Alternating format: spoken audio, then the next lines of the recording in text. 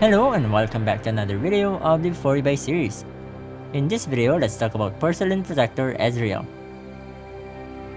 Porcelain Ezreal is a good looking skin. I like the tiger and the way they integrated it to his abilities. Although I think this skin is overhyped. It's a legendary skin, but the combat animations are barely different from his normal skins. I'm also not a fan of his Q visual effects, but that's just a nitpick. Anyways, I'm not saying that this is not a good skin. I actually think it's well executed, but it's not as perfect as other people say it is. Again, this is a good skin with a pretty solid concept. I recommend it if you like the fantasy of this skin line. But that's about it for this video of Before You Buy. What do you think about this skin? Let me know in the comments down below. And as always, thanks for watching, and I'll see you in the next one.